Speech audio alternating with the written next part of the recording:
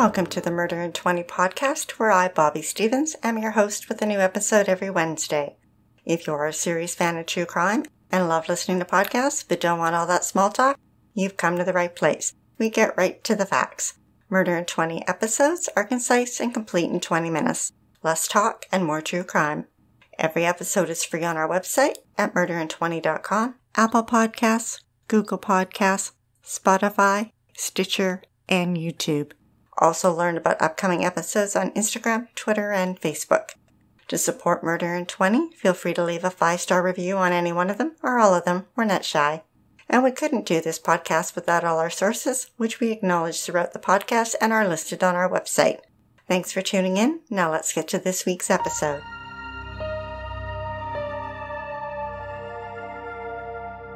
With tight spirals of blonde hair resting on her forehead, a smiling Sharee Miller posed for the camera.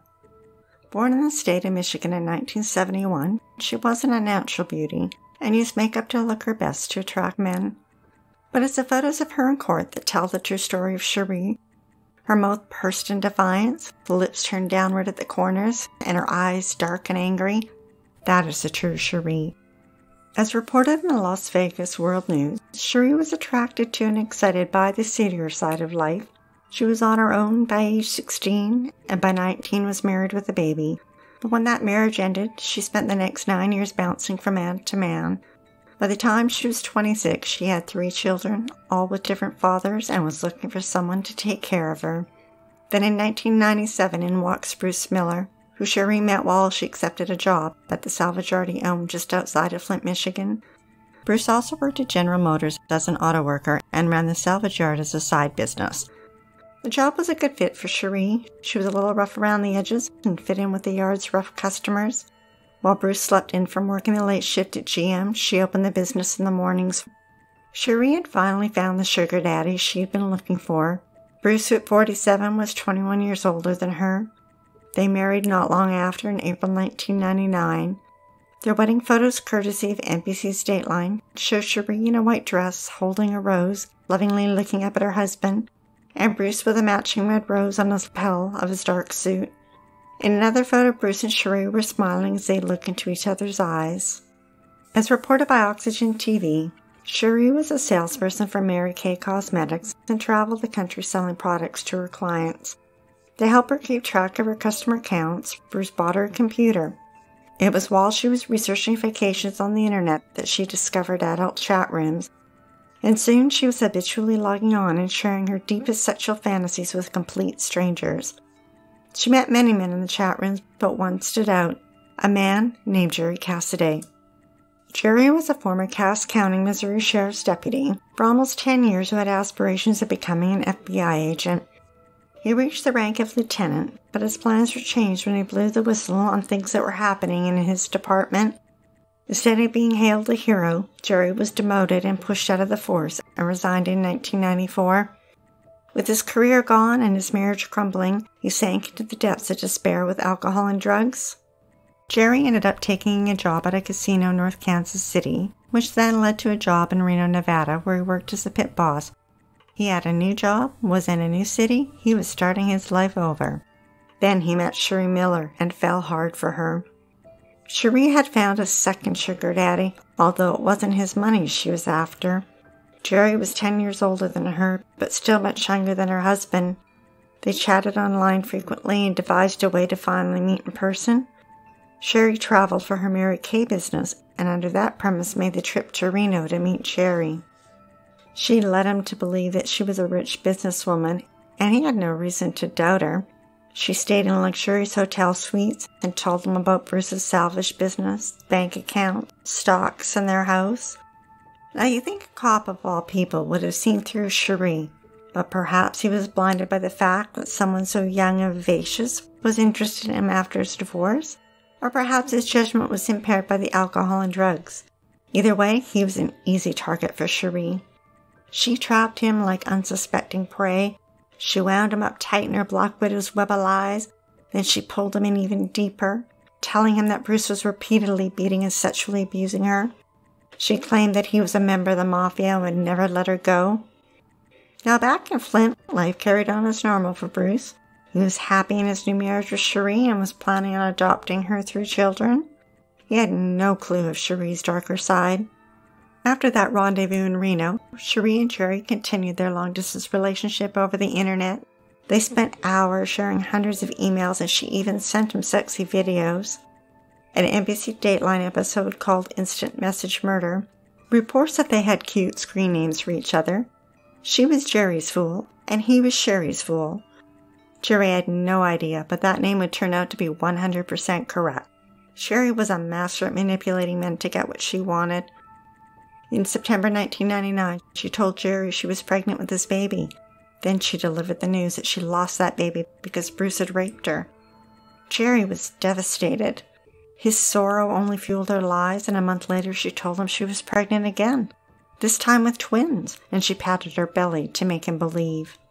Meanwhile, Jerry had moved back to Missouri to be closer to family, and when he got the news, he was ecstatic and told her how much he loved her. She emailed him photos of the sonograms, and he loved them. Then on November 5th, Sharee ramped up her plan. She created an email account with her husband's name and emailed Jerry taunting messages. A long email to Jerry told him, "Sharee is growing fat with 2 bastards in her, and she's decided she doesn't like the excess weight and is going to get an abortion." Jerry was panicking. He called the hospital in Flint looking for Sharee. No luck. He then tried her cell phone. No luck. He frantically sent her an email, and later the same day she wrote back saying she was going away for a few days and would contact him in the next week. On November 7th, Sharee again pretended to be her husband and sent Jerry another tormenting email. The abortion went fine. She felt better knowing she wasn't having any more kids. "Thank you for making my relationship with my wife better." What Sharee didn't know was that it was impossible for Sharee to get pregnant by any man. She'd had a tubal litigation in 1995.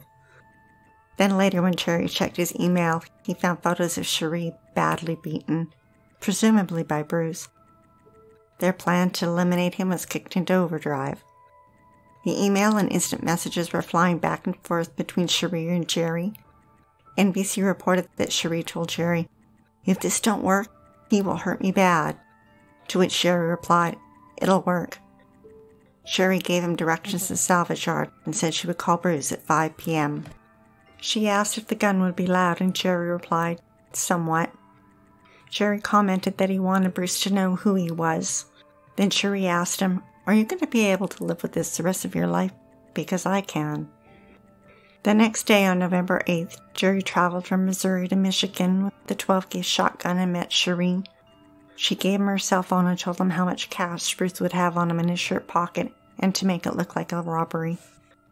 That afternoon, Bruce was working alone in his salvage business. As planned, Sharee placed a call from her home to Bruce precisely at 5 p.m. and kept him on the phone while Jerry walked in. The shotgun blast tore into his neck and upper chest. Police estimate that around 6:30 p.m., Bruce Miller was shot dead.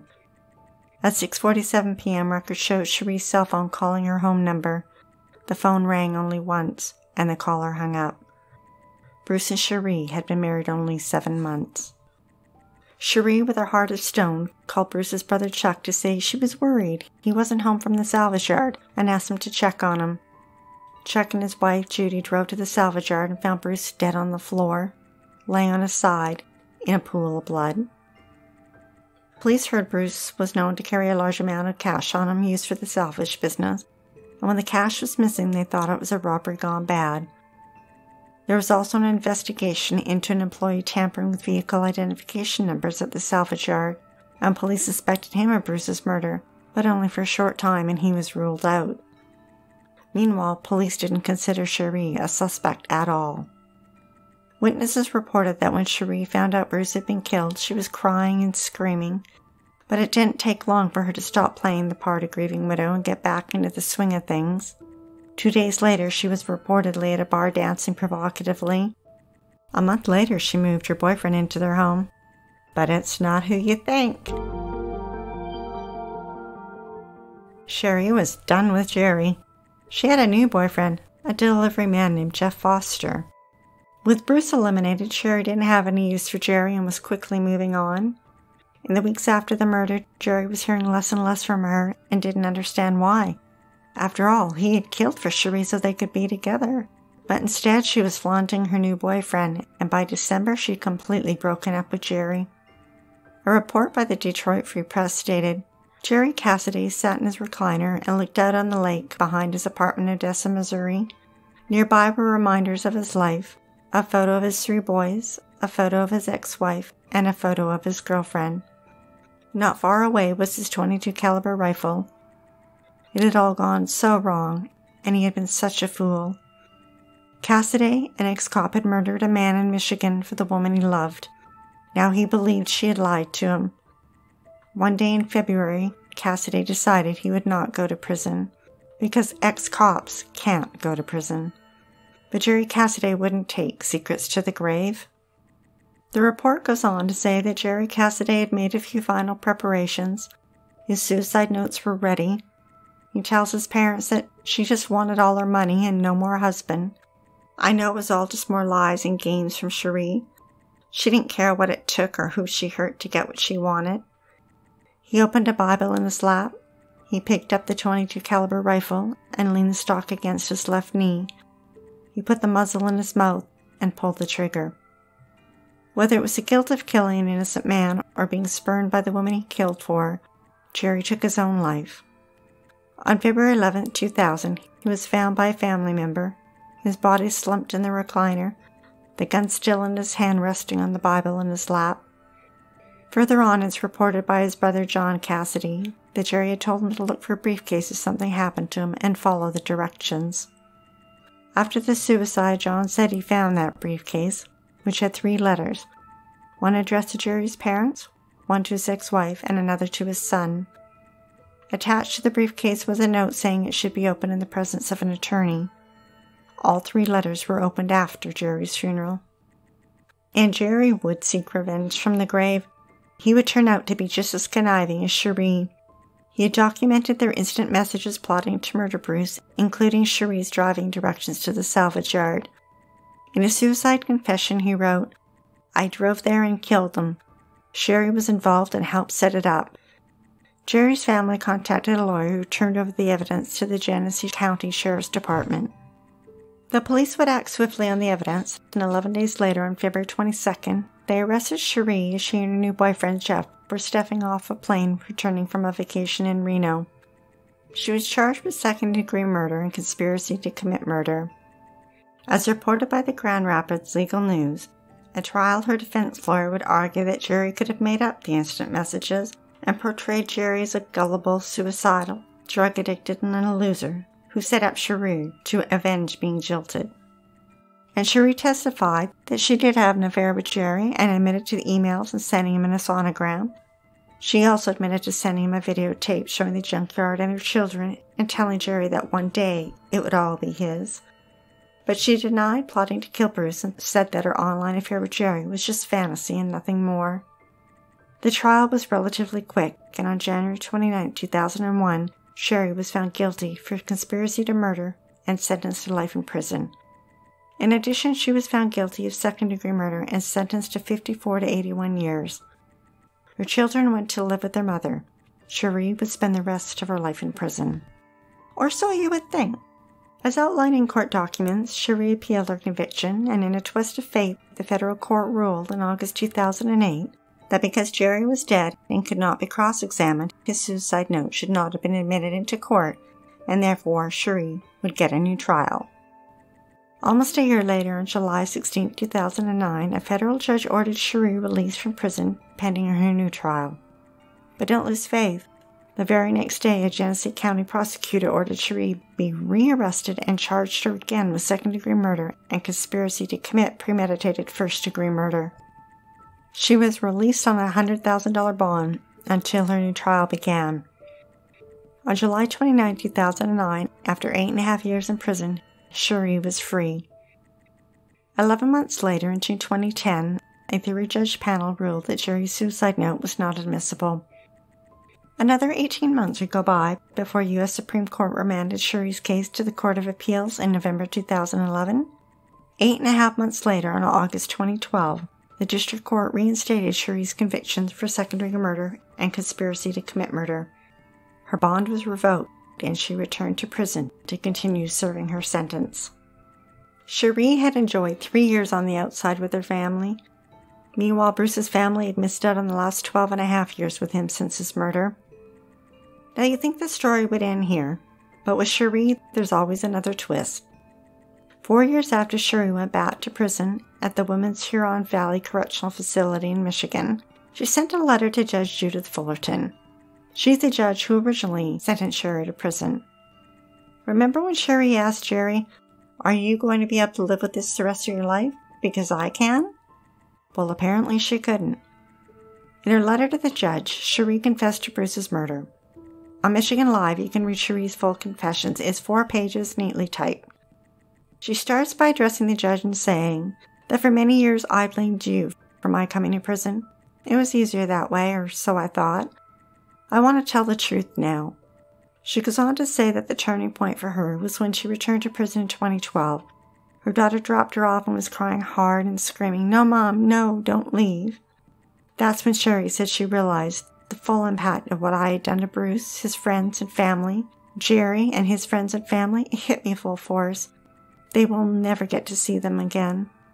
My daughter will be able to come see me. Bruce's children will never get to hug their dad again. I will still be able to feel my children's arms around me. Bruce's brother will never be able to sit down and have a conversation with him again, but my brothers can still come to see me. I manipulated a man into killing another man. Sharee goes on to say that when she went to the parole board and was asked if she had time to stop the murder, she answered yes, she had 16 and a half hours, and didn't. She knew it was going to happen and allowed it. She claimed that the last 16 years she'd asked 3 different attorneys to let her tell the truth, and they said no. She says, "I don't deserve freedom. When I think of the 16 hours waiting until Bruce was in the right place and the right time to end his life," and she continues on with, "I don't want Bruce's or Jerry's family to have to suffer anymore. They have waited 16 years to hear me say I am guilty. I did it." About Bruce, she said, "He gave me anything I ever wanted. I didn't have to work for anything. His love was free." She even thanks Judy Fullerton, saying, "You saved my children from a horrible mother. They had a great life once I came here.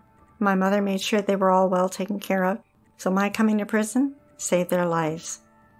Near the end of the confession, she admits, "I hurt a lot of people. I destroyed a lot of lives. It's time to end the lies and tell the truth."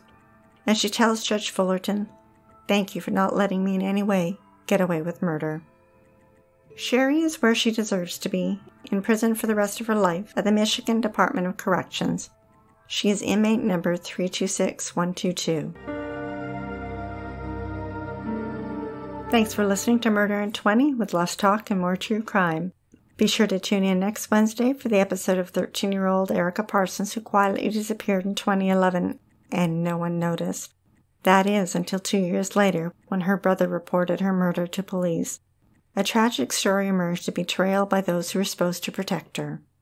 I'd like to acknowledge Purple Planet for use of their music and our many editorial sources who are listed on our website.